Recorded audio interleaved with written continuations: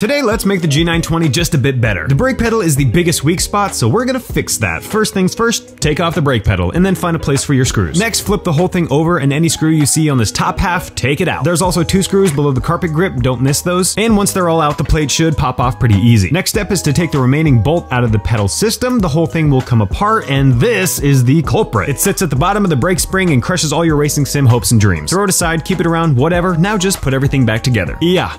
That makes a bit of a difference. Time to race.